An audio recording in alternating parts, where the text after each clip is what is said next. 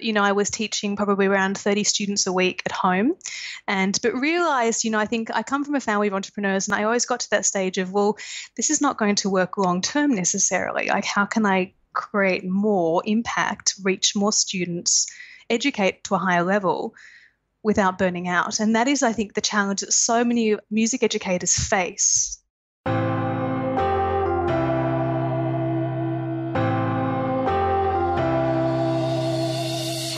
Welcome to the Creative Piano Teaching Podcast, the place where teachers from around the world meet to share innovative ideas about music education. Listen and learn as we help you motivate your students, grow your income, expand your studio, and become a more creative piano teacher. Hello, everyone, and welcome back to another edition of the Creative Piano Teaching Podcast. It's great to be back with you again for another chat with an inspirational teacher from somewhere in the world, and this time close to home, up in Sydney, Australia. This is episode number 93 of the Creative Piano Teaching Podcast, and if you're one of my Inner Circle members, a special welcome to you. My name is Tim Topham, and I'm the host of the Creative Piano Teaching Podcast, and this is the place to get your weekly dose of inspiration, fresh ideas, and some new teaching or business strategies to help you grow the studio that you want. Today's show notes and a full transcript are available, as usual, at timtopham.com/episode 93. A quick couple of reminders before we start. We're coming up to Piano Teacher Conference Month around the world. Yes, July seems to be when everyone decides to do their conferences. So if you're in Australia, look out for the APPC, the Australasian Piano Pedagogy Convention. It's being held at the University of Adelaide from the 10th to the 14th of July.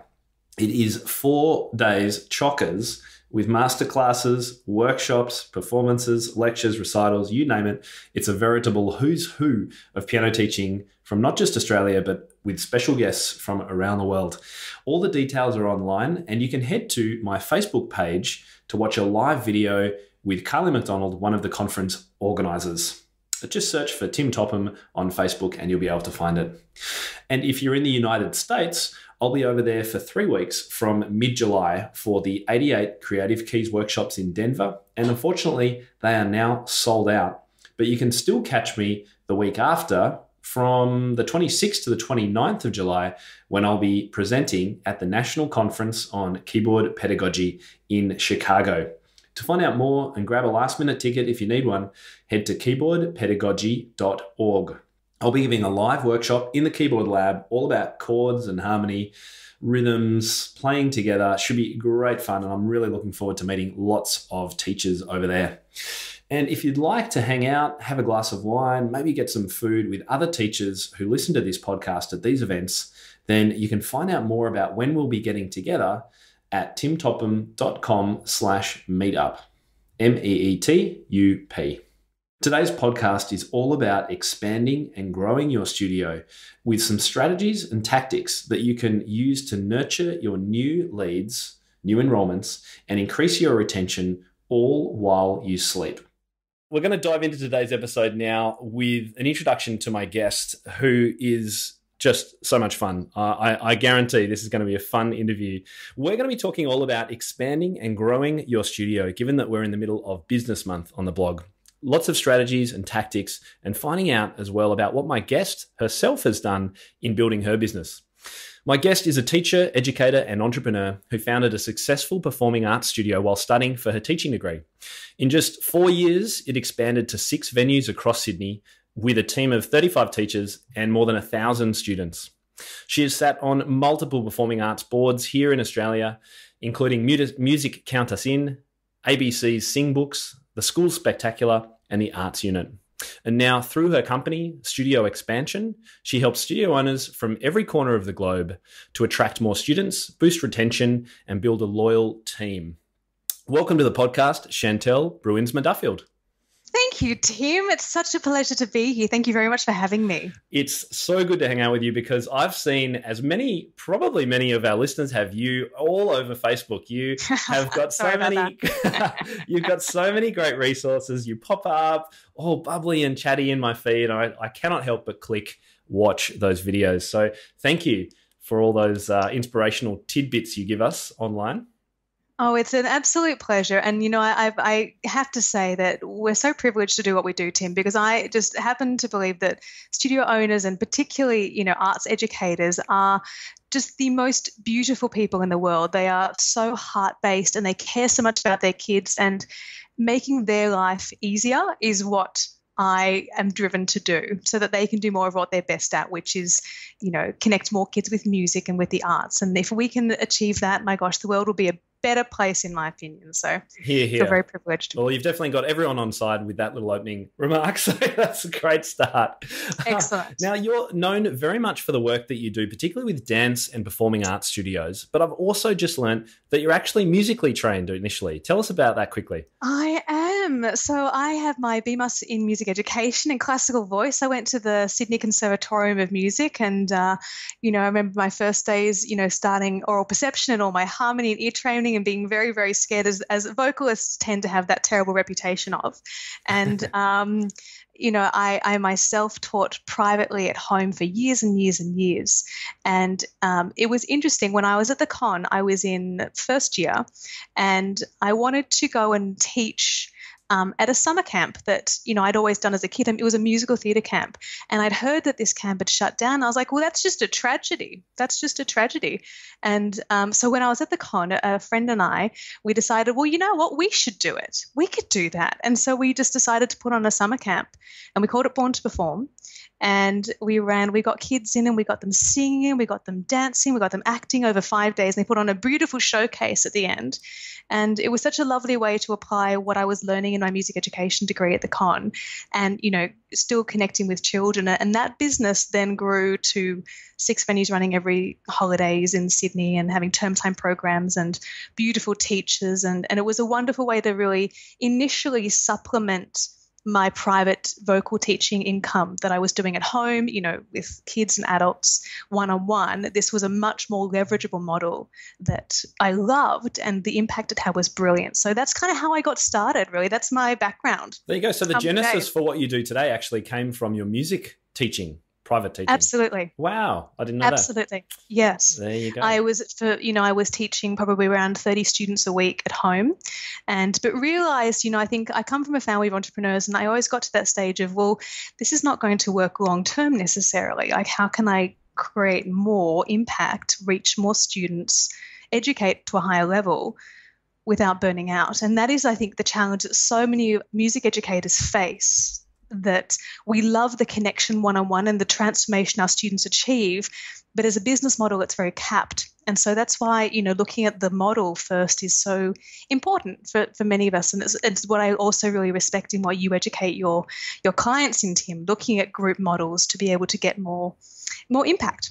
Absolutely. Yeah, cool. Well, look, we're going to come back to some of the strategies that you recommend for teachers a little bit later. But first, perfect. I think you've just come back from the States, right? Yeah. So what were you doing over there? So we were running our retreats for our client. We've got a wonderful program called Studio Evolution. It's a 12-month mastermind program for studio owners. And so we ran our 2-day event, which is high-level strategy and conversation and implementation of marketing and team and leadership and you name it across the board.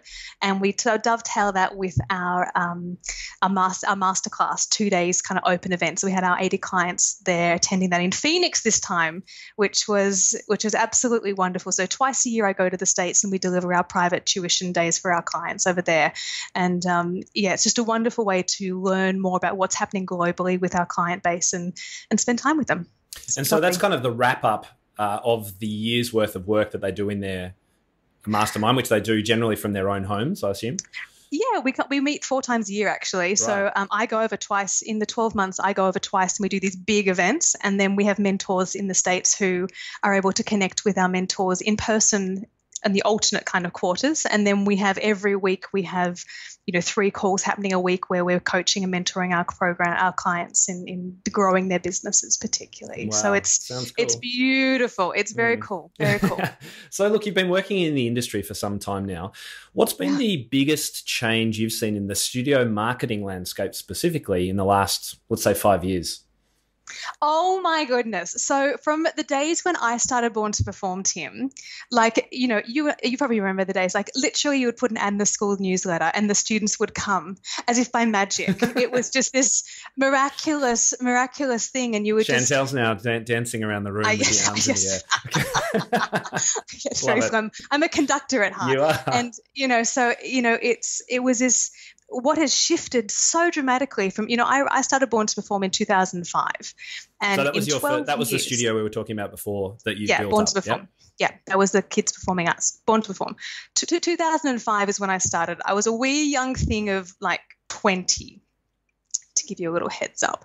And so what happened was that in those days, it was so much a local marketing, having a website was, a desirable, but not everyone had one back in those days. And the shift that's the predominant change is that now we don't just run businesses or studios, we have to become proficient in online marketing.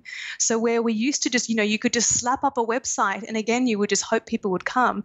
Now we have to be learning strategies in Facebook advertising and in email database management and in lead generation and SEO and traffic. And the whole dynamic of running a studio has shifted away from being an educator at heart who runs a business to really embracing more of our entrepreneurial desires. And for many studio owners, that can be a bit of a internal juggle. It can really because it's so overwhelming, the volume and how do we do it and what do I have? It's like grey hair. It's grey hair central. So yeah, that's the main shift I've seen. It's that in terms of the competition for dollars in our local communities, we have to become savvier in attraction to be able to have consistency of new student volume. That's the biggest one I see, Tim. I mean, no, it makes a lot of sense. But that leap, of course, to online marketing is massive, right? For most teachers, particularly my audience, many of whom have been teaching for many years, and perhaps have started to see more struggles as the landscape is shifting around them potentially. So I know it's a big question, but how do you initially get over that hump for teachers who are kind of settled and really it's just such a massive leap to move forward into that online marketing stuff? Completely. Well, there's a few places to start. I mean, the first place to not start is Facebook ads because that will just do your head. So, let's just I hate Facebook ads. You'll learn to love them. I do. They change your business. So you love the results that they get, but I agree with you. You want to outsource that pretty soon. But in the early days, one of the first things that we encourage you to put in terms of technology into the business is an automated lead follow-up system. A nurture sequence is what I like to teach. Okay, you better tell us what that means quickly. I will, because this will change your life. So imagine at the moment, like most of you guys would probably have experienced that you might get an email inquiry. Hi, my little Tina is interested in starting piano lessons. She's 8. She's never done lessons before, da-da-da-da-da. And you get this through the Contact Us section of the website. And then what happens then is usually in a perfect world, you'll finish teaching at 9 o'clock at night and you're shattered and you might pour yourself a little glass of wine and you'll write back to Tina's mum and say, sure, why don't you come for a class, da-da-da-da-da. But what can also happen is that, you had something happen and you're a bit tired, you get to it the next day sometimes and you write back, but you don't hear back from Tina's mum.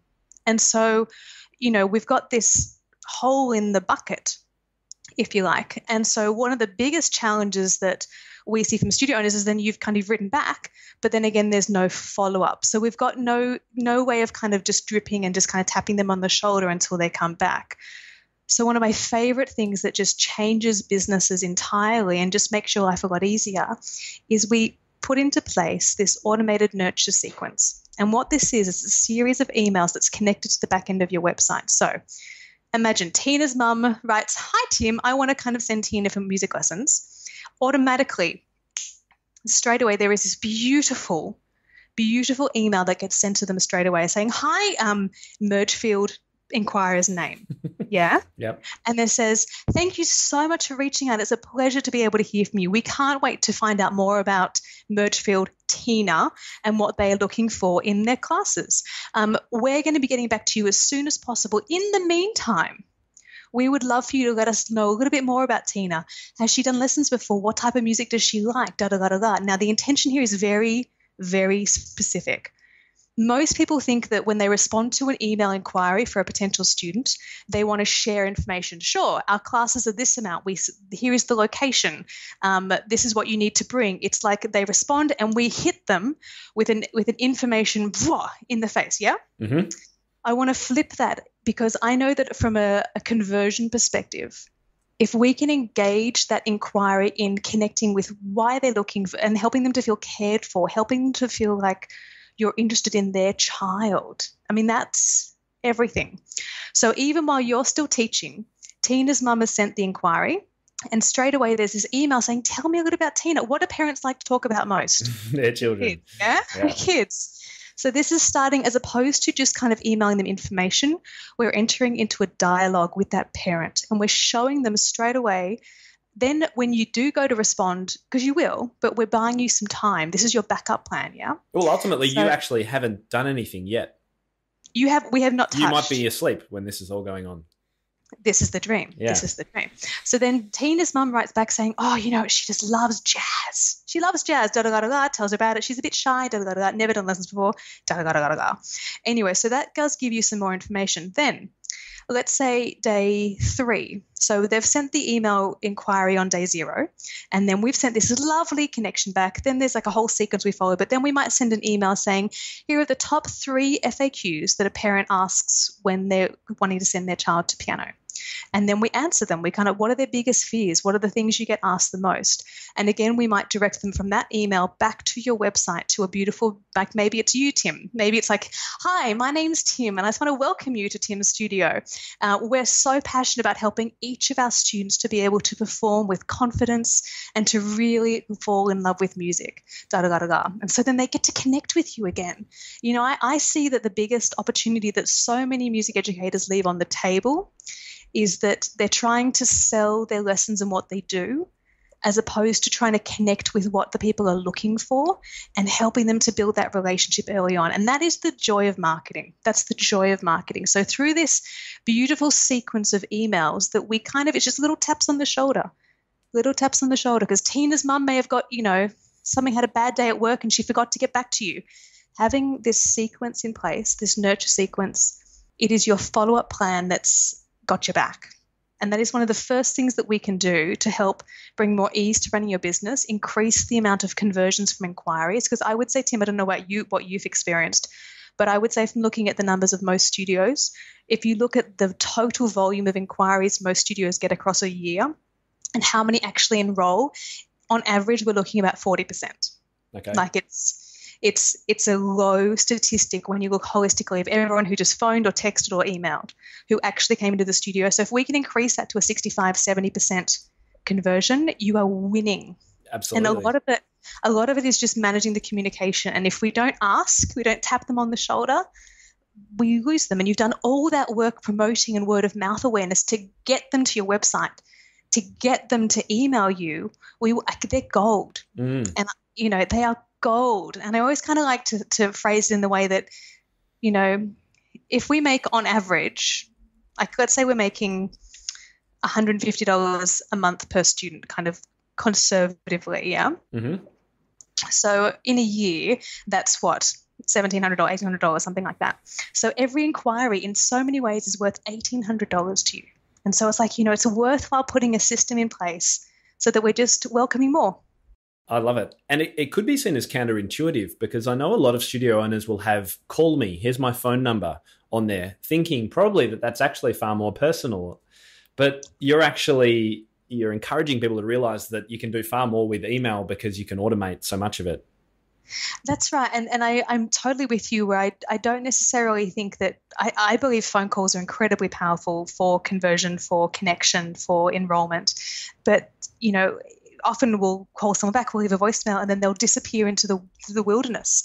We'll never hear from these people again. And And what can you do? So unless we have a way to consistently kind of invite them and connect with them, and then we might send a beautiful email. Like what I love to do with clients, we often film a video like, hi, welcome to the studio. Let me show you around. So here's where you're going to park. And then we actually go into the studio. We show them the space so that before they've even come through the door, they've got an idea of like, here, look, here's the beautiful waiting room. And, here's where you're going to go in for your piano lesson. And look, there's Sarah. Like she's one of our teachers here. You can meet her, da-da-da-da-da. That's the level of, you can have all of that automated, and it doesn't have to be impersonal. It doesn't have to be cold. You can really put so much sparkle and wow factor into communicating what you're all about and have it totally on autopilot, which is it's great. Joy of joys. It makes so much sense, Chantelle. And I think we're all beginning to realize now that video is actually pretty easy to do with smartphones. The video side of it, we can all do that, although even though we might not be comfortable being in front of a camera, I think you're right. It makes a huge difference, that personal connection. What about the actual setup, without going into too much detail, obviously, because I know it's another whole topic, but you've got so many different software solutions that will allow you to do these automatic emails. What do you actually recommend your studio owners do to start this? Look, I'm a big advocate for low budget things. I think, you don't need to spend a fortune, and you up level as your business grows. So look, MailChimp has a free providing, so, it's a fantastic service. You can grow quite well with it, but it's free to begin with. So, I mean, we tend to tell our clients to check that out first. And then as they do grow in the business and they want more sophistication of automation and of complexity. So in terms of segmenting and kind of, you can have a lot of fun. Yeah. But right now, check out MailChimp is probably go Fantastic. have a look at that. Let's keep you can it do simple. a lot That's if that great. helps. Yeah. Yeah, totally. Yeah. Well, look, and I mean, it comes right. We've almost got to take a step further back, because I know for a fact that there's plenty of studio teachers out there who don't have a good website or a website yet. Oh, I know. And so I've got to ask the next question, which is, what are you recommending for your teachers as the best place to start? Again, start simple, without costing too much, without taking months to learn, to build a website. Look, there's a lot of different schools of thought out there. I tend to look at those free website builders like Wix and things like that. And I know that they can be really good, but they all kind of smell like free website builder. You know what I mean? Like they all look a little dodge. So I want us to present professionally, and I want us to build something that is going to reflect the quality that you are. So I really endorse WordPress. Having a WordPress-based website, you can get, like my website, for example, is WordPress with a theme. The theme is $69. It's called Jupiter. You can look it up. It's a $69 theme, and that's essentially like, imagine the WordPress is like the mannequin, and then you put the theme is the dress that you put on it. So you pay $69 to get this pretty easy theme with the page builder. You shove a couple of photos in, you write some beautiful, compelling, engaging text with lovely descriptions about what the student from the student's perspective. Don't just talk about they'll learn tempo and pitch and dynamics. That does not connect. The average parent has no idea what tempo is. We need to be speaking their language and what their aspirations and intentions are for their child. So my best advice is start with WordPress. It's free. You can have free themes as well. And then usually I would just encourage you to, I do believe that, having a website is a cost of doing business. In this day and age, it is essential. It is imperative. And if you don't have a good website, I mean, I don't know if you're like the same like me, Tim. Like if I'm looking for a new hairdresser, I will literally pull up 6 hairdressers in the area and I'll just delete them I'll close the tabs based on their crappiness of website. Yeah. It's pretty it's simple. how I choose hotels and stuff like that as well. Yeah. It's everything. And rest assured they're doing it for our websites too. Literally, they are going to our websites and going, nope.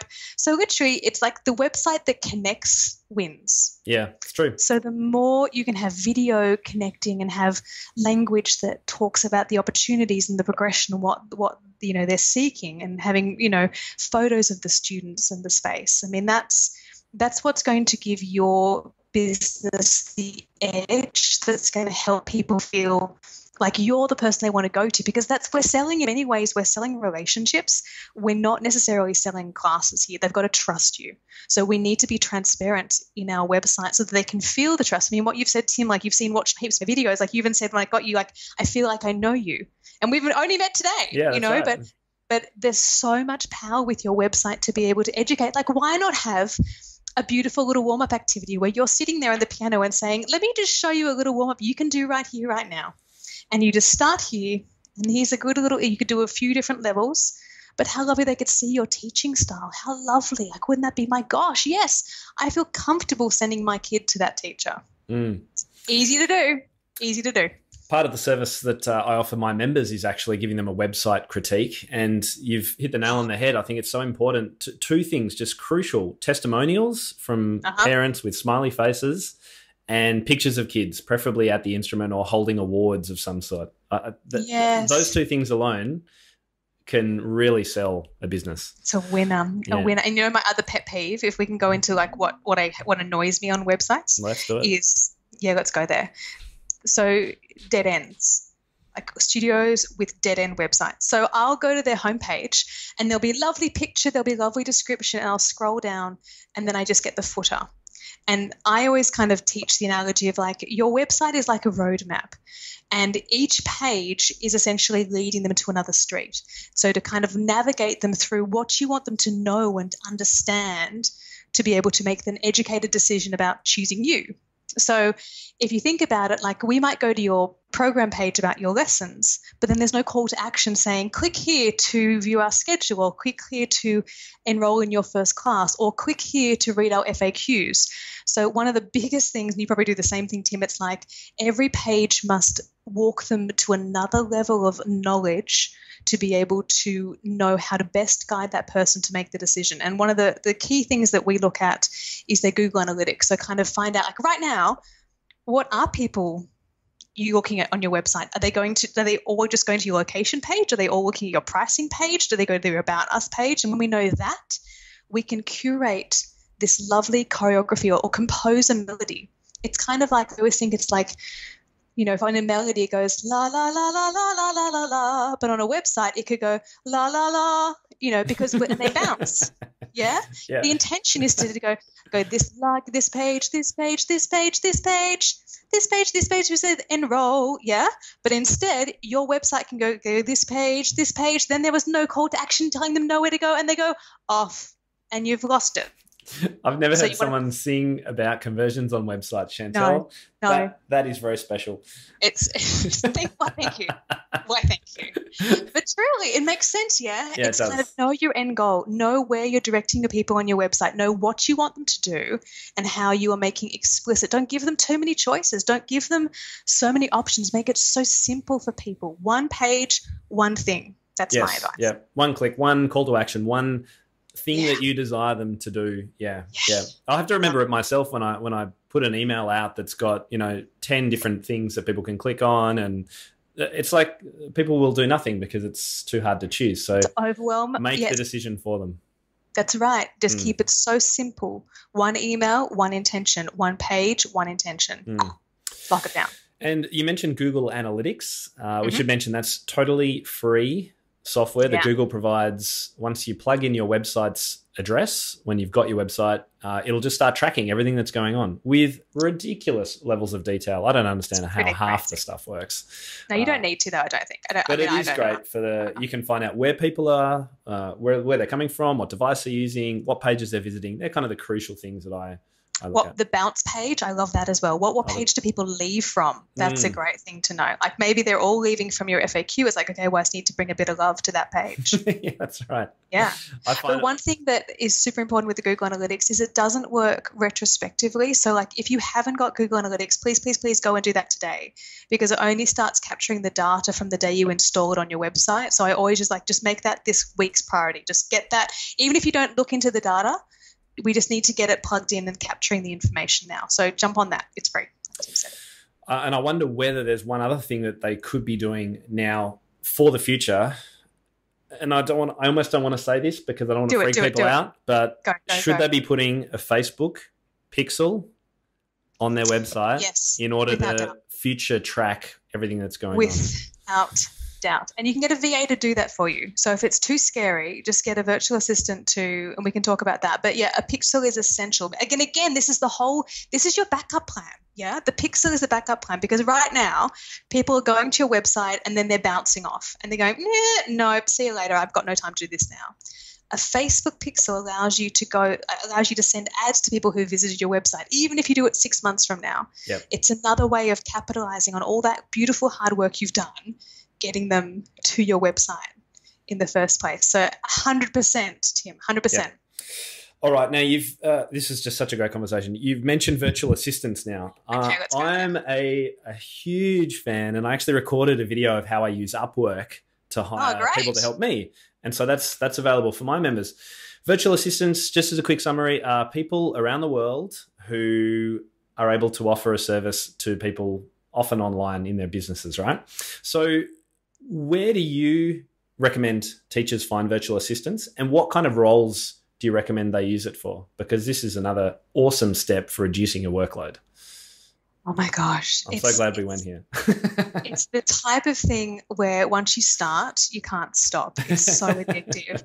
And people say, what would I get a virtual assistant to do? And then we get them one. And it's like, how did I live without one before? How did I get through this running a business without it? Look, if you've never used a VA before, Upwork is a fantastic place to start. The other place I even just get people to kind of start exploring this whole concept is Fiverr. Are you as in love with Fiverr as I am, Tim? Actually, I used to use it much more than I do now. But I did start there. Yeah. It's a great place to play with the idea of getting a project done, as opposed to hiring a virtual assistant on a more retainer basis or on a more bigger process. Just start getting them doing little things and start kind of getting comfortable with delegating, because I think that's the first step. We have to feel trust in getting people to help us, and many of us are not very good at that. So and you don't have to be you don't have to have multiple staff or 1,000 students like you did. This is for any teacher, right? There are always jobs that you shouldn't have to do, or you don't have to do, right? No, 100%. And things like putting a Facebook pixel, no one needs to do that. You don't need to do that. That's a little techie job that some very, very talented techie person can do. In about and it'll cost 3 you minutes. $5. Yeah. It'll cost you $5. And the amount of time and grey hairs it will cost you to do it is just not worth it. That's the cost equation. I've been there so many times. Can you see my grades? No, I can't see them at all. Okay. Perfect. Well. The Skype hides all. So what are a couple of jobs that these VAs, virtual assistants, could do for us? Gosh. So even things like if you're doing, like, let's say, a Christmas concert with all your beautiful students, get them to design the program. They can do that for you. It's things like scheduling social media. So what we like to help our clients do is we design a lovely little, in Canva, which we love Canva. Yeah, your people know about that. Yeah. Okay, so in Canva we design a lovely little testimonial graphic, let's say, and we literally or a quote from you about here are some tips for parents on how to help your child practice. We could do a beautiful series on parenting practice tips, and we do up one little template, and then we just do a little Google Doc and we just slam out 52 little tips. And when you get in the zone of it, they just fly. And then you get the virtual assistant to put them into the template in Canva, so we're getting all those consistency of the branding happening across the line. And then they can go and schedule them. Like, we like to use Meet Edgar as our kind of social media schedule, whatever kind of program you're using. They can go and input that all into your social media. So you're getting the consistency of marketing but you don't need to do it. It's the low-level tasks that we don't need. We need to be thinking more from a leadership perspective on how is my time best invested, and how can I work on creating a greater experience for our beautiful students without draining my time. I mean, the other thing I wanted to say is that, I'm not sure, how many classes a week would you say your clients are mainly teaching, Tim? What's kind of the average? What would you think? I would guess probably 20 to 30. The average would be about 30 students having a half hour or an hour each, I guess. So let's say 30, 40 hours.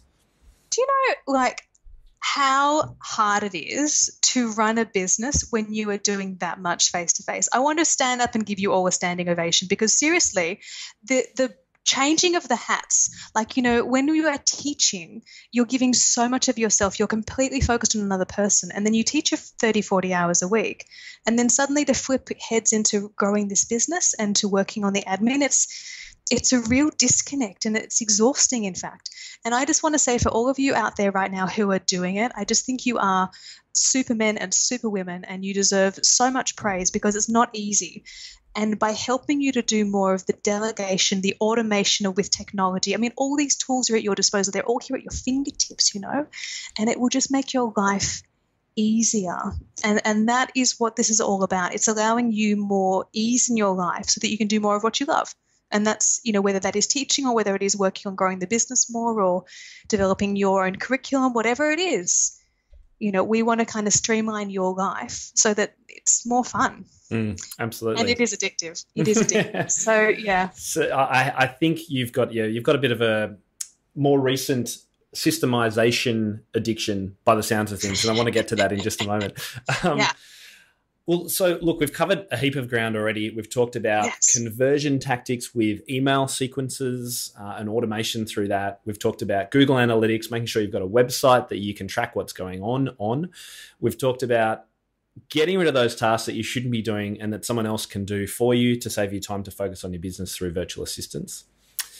One thing I did want to ask you is about retention.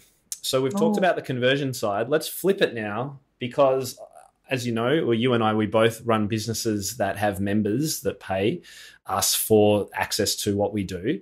And one of the biggest issues that any subscription business has is churn, when people decide to stop being a member.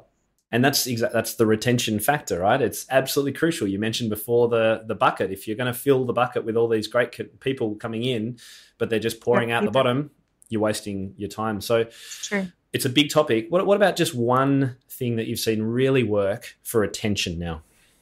I might start back and then I might dive in. Is that okay? I might give a contextual outline. So when in my work, as a teacher myself, and, I worked as a primary school music teacher for, quite a few years too. And so from a very educational perspective, I think retention it's the heart of what we do. It's how our students, this is our results our students get. It's where our revenue lies. It's our reputation in our community. Our retention is, for my personal belief, it is the heart of our decision making in the business. Every decision we make should either be contributing to retention or it's eliminated. That's the depth of how I feel retention is so important.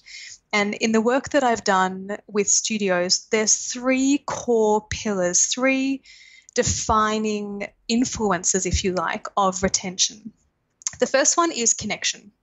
This is the relationship we're feeling. And when you start to see that kid and they might be on the piano bench next to you and you can just kind of feel they're getting like a bit... Yeah, we've all had it. Totally all had it. And you just see that their energy level is kind of waning and their eyes are wandering a little bit and they're feeling that little bit like a stale. Like that is our first trigger to know, okay, I've got to mix things up. And so the connection is often the first influencer. The second pillar of retention is called variety. It's variety. And that's when you've had a child who's been with you for quite a while, but, maybe we've got to mix things up a bit. Maybe we've got to bring in a little bit of, maybe we're going to perform as a little trio today, or we're going to do something with a 4-hand piece. Maybe we're going to do something totally, off the wall. If we want kids to come to us for years, I want us to think about designing a lesson plan for years. Many of us, we're very good at designing a 30-minute lesson plan. We start with a warm-up, we transition to a piece, we might do a second or third piece, we'll finish with a little kind of wrap-up at the end. Yeah, standard kind of lesson plan. Think about if I was to curate a lesson from their first lesson and my intention is to retain them for 4 or 5 years. So what would I need to do? How would I need to create variety and interest and mix it up so that it feels fresh? Because especially when you're working with children, their identity develops at an enormous rate throughout that amount of time. If you're getting a kid at 6 and then they're with you till 10 or 12, that is a different child. They've got different hopes and desires and aspirations. So we have to be thinking about the sense of identity that they're bringing into the classroom and how we can really mix it up with what they're seeking. So we have connection is the first one, the relationship they feel with you, the teacher, maybe also the other peers in the studio. and even the kind of the family, the larger kind of studio community. There's kind of 3 levels. Then we have variety, which is kind of mixing it up. It's keeping it fresh so that they never quite know what's going to happen. And the more you can cut that little sparkle in their eye, I go, ooh, didn't see that coming. Good. It's when they're flat that we're worried. The flat line is a thing to avoid. And the third one is progression, and this is the educational stretch. If we're not either meeting a child academically where they are in terms of their technique, but then extending them with kind of things that they like, we'll also see students start to drop off. Now, this is twofold. There's the sense of progression a child identifies in themselves, feeling about how much they're connecting with the content we're teaching them in the piano. But then there's also the flip side. It's communicating progression back to parents, because they're the ones who are going to put their hand in the pocket, whip out their wallets. And if the parents don't see, or if we're not educating the parent on progression, on how their child is developing, what happens is the parents then start to devalue what you're providing, and they start to not see the investment as being worth it. And then if the kid comes home and says, I don't really feel like going to piano today, the parent's like, okay, well, I haven't really seen you do much anyway. Easy to do it. So much of our relationship is twofold when it comes to communicating progression. It's about teaching the students how they're progressing and designing experiences for extension, but then also reflecting back to the parent. And just like, once a term, picking up, I just wanted to let you know that little Johnny today, we've been working on this for 3 months. And right now today, little Johnny was able to play two-handed, and he was able to play the whole piece from start to finish. I just wanted you to know I'm so proud, and it was just so lovely. I mean, when do you ever as a parent just get a phone call congratulating you on your child? Never. Right. It's always the problem. It's always the problem. And so it's so easy to do. So my kind of thing about retention is sitting down and thinking about those 3 pillars. How can I enhance the connections we have with our students, both on an individual lesson level, but then also building friendships, which is going to help with retention? How am I mixing it up across a lesson, across a month, across a term, across a year, bringing variety into the experience? And thirdly, how can I help to communicate the progression back to the families, and also really help to stretch the child and set goals and set milestones, even if we are artificially creating progression. People need to feel achievement. They need to feel that dopamine rush of going, yes, I got it. I got to this new level. It's gamification of education, really, is what we're talking about, and helping them to feel like they're progressing, even if we've constructed that framework ourselves. And so that's kind of it's not kind of one thing, but definitely 3 things to kind of go away and just really ponder. Go sit in a cafe, order a cappuccino, think about those 3 things. That's my advice. The communicating with parents, I was thinking I did this really easily with one of my students the other day. One of my boys had composed a little progression and he was playing a little melody. He was improvising. I played the progression on another piano. We just literally hit record on the phone, and I texted that to his mum saying, listen to what Roman did today. Now that was so easy. Anyone can do that. That takes no time. And I can't remember the message I got back. It was like, wow, amazing. So good to hear. So that's, I totally agree. Keeping in touch with parents in that positive way is great. And we haven't got time to go into it now, but that whole idea of creating progression points, I think is something I can work more on as well. And I'm going to try and put more thought into that, because I think that's a real crucial thing, because I also advocate using exams, because music is obviously quite heavily exam-based, using exams in the right way and for the right kids, and not necessarily just everyone. So if you don't use exams as a progression point, then there's got to be some other strategies. So I really like that you're bringing that up. So what we do with clients very quickly is we kind of tend to map out what we call the retention intention. So how we're taking them from 5 years old through to 16, 17, 18 years old, and mapping out the entire experience with lessons sequential. Essentially, like if you think about a traditional scope and sequence of technical elements that they're going to learn at a certain age, how we can incorporate that into a progressive ascension model of learning, if that makes sense. It's a very cool topic, Tim. Yes. That could be very a future topic. Conversation, perhaps. I also like that you covered variety, because literally all of the stuff that I do on my blog is about the other stuff. 95% of teachers know how to teach the classical traditional way. Yes. It's what do you do when someone like you comes along and says, you've got to have variety and you've got to have it up your sleeve and be ready.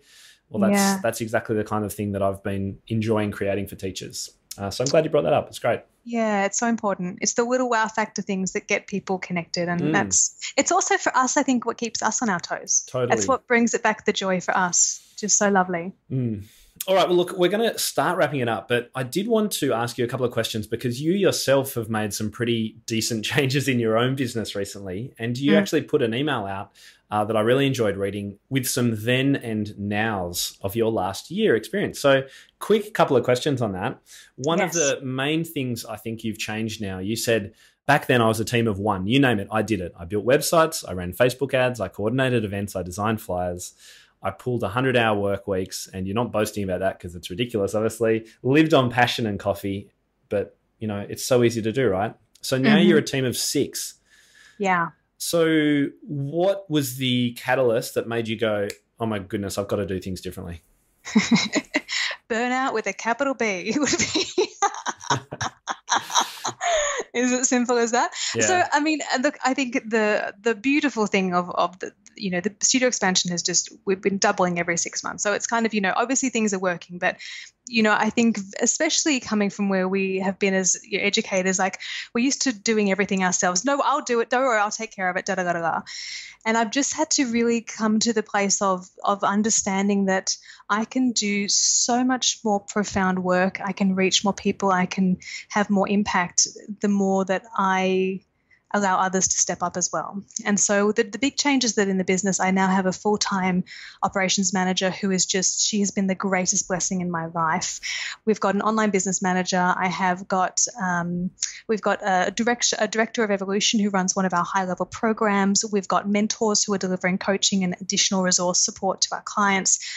We've got a full-time Filipino VA who serves and kind of delivers virtual assistant support for our clients, so they don't even have to go searching for it. We just do it for them, inclusive within our programs. And, that type of thing, like community managers, like really it was important to me that, like you, Tim, I guess so much about the experience our members have and about their development and the results. So much of what the decisions I've made have been about giving back to what is going to provide the absolute best educational experience for our studio owners in the programs that's going to help them to excel. And I've just built the business around that, really.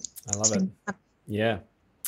And I guess those kind of roles you didn't find on Fiverr. They're kind of a little bit bigger roles than that. Where do you tend to go to find your people? Are they people that are friends of friends and or you go online?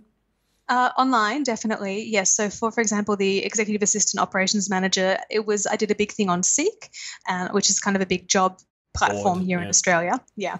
And but it actually turned out that she was the sister of one of our clients. And so it actually worked out, funnily enough, that way. Oh, wow. But yeah, so in terms of that admin support, and we have hired, as opposed to the mentoring, that's all been clients who've been with me for 3-4 years who have stepped up from, they run extremely successful studios, and we've systemized their businesses where they're now able to take on the kind of, this additional role with studio expansion. So they're the greatest testament to our programs too, which is fun. But definitely, I mean, starting with something like Fiverr and then Upwork is fantastic. But, for someone especially someone who's going to like take on handling inquiries or handling like leads and communication with families in your studio, that type of person is someone to spend a lot of time and have a very precise job description of what you're looking for. I mean, we work very carefully with putting the right person into that role in any studio, because they have to be efficient, but they have to be like a big warm hug.